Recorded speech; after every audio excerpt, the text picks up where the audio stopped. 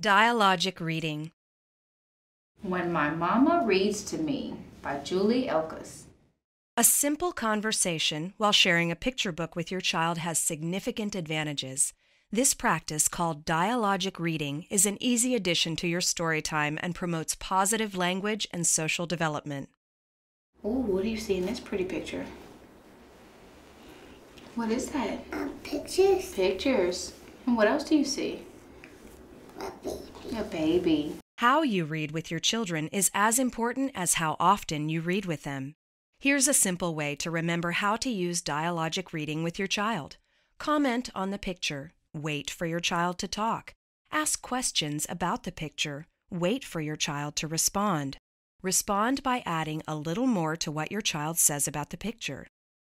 And what else do you see? An elephant. That's right. 2 elephants. 2 elephants.